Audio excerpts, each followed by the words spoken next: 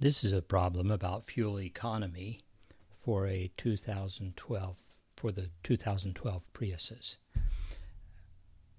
Sample is taken of 14 users who report the average of their miles per gallon is 53.3 with a standard deviation of 5.2 in that sample.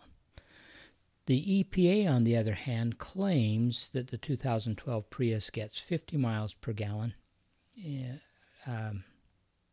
And the question that we're going to ask is do these data provide strong evidence against this estimate for drivers who participate in the fuel economy government?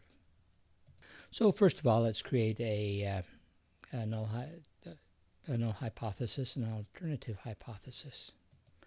The null hypothesis is that the average miles per gallon is 50. That's established by that's what the claim of the EPA is.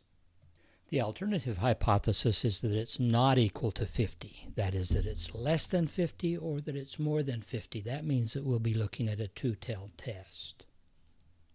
It's always good to draw pictures when you're doing this. Suppose that we consider an X variable that is measuring the miles per gallon of the 2012 Priuses. Then we're going to assume that the null hypothesis is true. So the population mean is going to be 50. Of course, this population also has a standard deviation. However, at this point, we don't know what that is. We took a sample from this population. The sample size was 14. The mean of our sample was 53.3. It's not surprising that that's different than the mean of the population. Every sample will have a slightly different mean than the mean of the population. The standard deviation of our sample was 5.2. Now, although we only look at one sample, we want to think about taking every possible sample of size 14 and looking at the mean of all of those samples and looking at the distribution of those sample means. From the central limit theorem, we know that the mean of the sample means is going to be equal to the mean of the sampling population. So the mean of the mean of the means is going to be 50.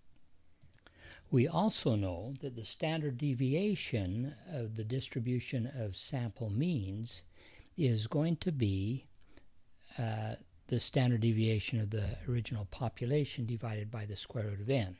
We'll sometimes call this standard error. Our problem is that we don't know what this original population, what this original standard deviation was of the original population. Our best estimate for the standard deviation is the standard deviation of our sample. So we're going to use that as an estimate for the population standard deviation. So that gives us an estimate for the standard deviation of the distribution of sample means. The particular score that we got for our sample was 53.3, so that ended up a little bit above the mean of this distribution. What we're interested in then is what's the probability of getting that score or bigger, or the symmetric sister of that score or less, because we're looking at a two-tailed test. If that probability is very low, then the null hypothesis must go. On the other hand, if that probability is sufficiently high, we'll have to we won't have enough evidence to reject the null hypothesis. So we'll be having some... To help us calculate that probability, let's shift things to a t-distribution. We need to use a t-distribution here because we did not know the standard deviation of the original population, so it was estimated by S, and this sample size is less than 30. T-distributions have a mean of 0, and in fact we could use this formula to move every one of these x bars to t values, the t value for each x bar. That is, how many standard deviations is each x bar from the mean. And notice that we could use the mean of the original population because that's the same as the mean of the distribution of sample means. Now, our x bar from our sample becomes this test statistic over here a little bit above 0. So that's going to be our t star, our test statistic. So there's our test statistic. So we're interested in knowing the probability of getting the value of that test statistic or something higher than that. And because we're looking at a two-tailed test, we're also looking at the symmetric amount of that, the probability of getting. So we're looking at those two areas, these two blue areas. So let's pull in an R console and do some of these calculations. So we're going to assign 14 to the object n, that's our sample size. We'll calculate the sample mean and the sample standard deviation. Now notice you can put more than one command on the same line if you just separate them by a semicolon.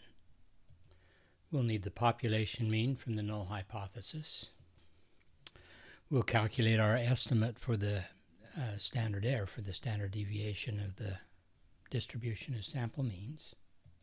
We'll find the test statistic by looking at our x bar, the 53.3, minus the mu divided by the standard error.